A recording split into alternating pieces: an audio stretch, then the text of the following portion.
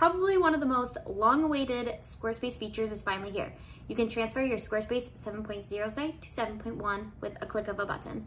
I will go through in this video exactly how to do it, and I'll also show you what things didn't transfer and that you'll have to do manually, but honestly, a lot of it transfers pretty well. I'm also gonna go over 10 reasons why I think it will be worth your time to make this transfer. So first of all, let me quickly touch on some of the reasons why I think it's worth it to move to 7.1 if you're still using 7.0. Now, if you don't know what you're using, there is a way to figure it out. I'll link that article below. But if you created your website in the past like 2 years, it's probably a 7.1 site. And more specifically, you're probably using Fluid Engine as the builder, so you're good to go. But if you know you're on 7.0, this change will only work if you have a Bedford or Brine family template. If you had a designer design your website, they probably used one of those two because those were the most able to manipulate templates. So that's the first thing that you should know. You want to move over to 7.1 because, first of all, they're no longer updating 7.0. So anytime any new features or GDPR compliances or whatever is going on, those changes are going to be done to the 7.1 interface. And so you want the latest and greatest, right? Second of all, it's way more user-friendly. It does have a little bit of a learning curve, but once you get a hang of it, you'll be very happy that you made that change. You also don't need to use much coding at all to achieve a lot of really cool elements. Like if you want overlapping elements like a photo and some text, or just so many things. You can have like curvy lines separating sections. Doesn't require coding at all. Number 4 is better SEO, kind of.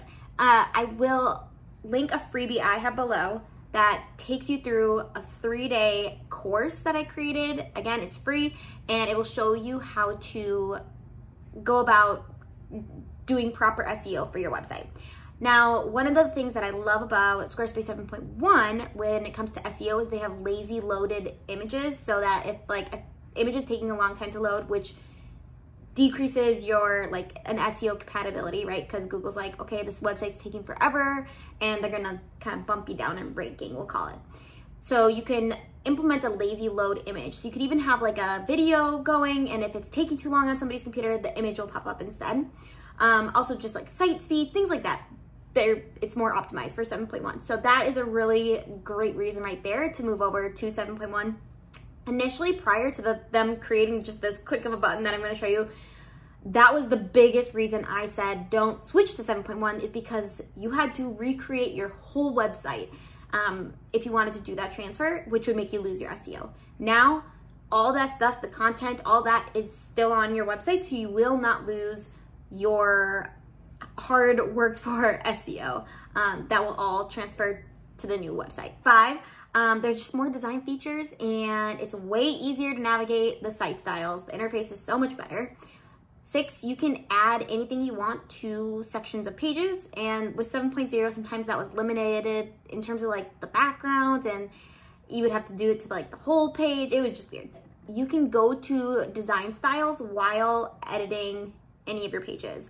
Instead of like clicking out of the page editing and then going over to design styles, right on the page that you're editing, text or whatever, there's a little like paintbrush, and you just click it and you can edit your design styles. It still will change it across the board, across your whole website, but you can access it from any page, which is great. Number 9, I think we're at 9, give or take. You get 10 different theme styles that you can completely customize. So this just allows for so much flexibility, but also consistency, because you're using one of those 10 theme styles across your website for each of those sections. And then finally, there's just more font options. This is probably like my favorite change with 7.1. With 7.0, you were only given like 4, I think, like the heading, the paragraph, subheading. And with 7.1, you have 4 different headings that you can design. So an H1, H2, H3, and H4 that you can have be a different font and a different color. And then you have 3 different paragraph, like paragraph 1, 2, and 3. So usually they get smaller and smaller. I'm gonna link below a video I created and it's one of my most popular videos, and this is how you edit site styles. I have it for 7.0, 7.1, and then for Fluid Engine. So depending on what you're using, click on the appropriate video, but that will show you my process to kind of creating a mood board, more or less, so that you then have all those styles in terms of like color and fonts created prior to going about and like designing your whole website. So now we're going to click over, and I'm just gonna share my screen and show you exactly where this button is that you can just seamlessly go into 7.1. All right, so click on this update to version 7.1. And just so you know, your live 7.0 site will stay active while you're making this change. Currently in beta, the cover and album pages, just so you know, might not transfer, but they should be fixing that cover page situation. It'll take a couple minutes to transfer everything over, so just hang on tight. All right, and now this is a 7.1 website. So we're gonna take a look at the current website and just see what things didn't transfer exactly how I would have liked. If you click this little arrow, you can see what it looks like in full screen. So we'll go to the live site now. And it looks like the fonts did not transfer. And this is because I used a custom font on the 7.0 website. So it's some of that coding stuff that's not transferring how I want. As we scroll down, you'll see that that box that was around this image also didn't transfer. Again, that was a custom coded element. So I'll either have to recode it or just create something similar on 7.1. And let's look at some of the other pages and see what didn't go how we wanted.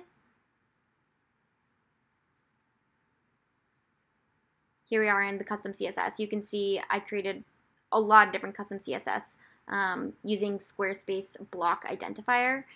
You can get like the code of that block and probably manipulate this all again, but I'm not going to go into coding much, so I'm just going to continue on with looking at things and making sure it all transferred how I want.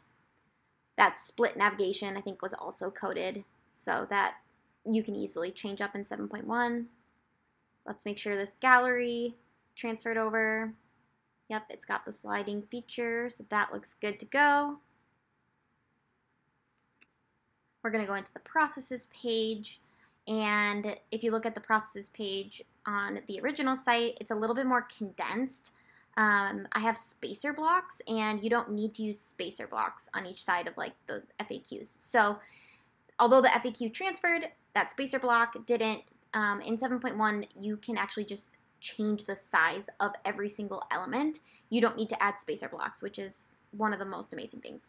Just continuing to check, here's just some basic information. Some of these lines, again, are longer. You can easily adjust the size of those in 7.1. The blog, that looks like it transferred pretty well. So yeah, it's just a lot of little things besides the code, and this was kind of a heavily coded website. Not heavily, but it did have quite a bit of code, so it's understandable that it wouldn't transfer over perfectly. If you didn't use any code, it would probably look quite similar. Okay, I hope you found that to be helpful, and just know that if you are previewing it and you're like, yeah, I don't want this, I want to stick with 7.0, you can definitely do that. You just undo it and it goes right back to your 7.0 website.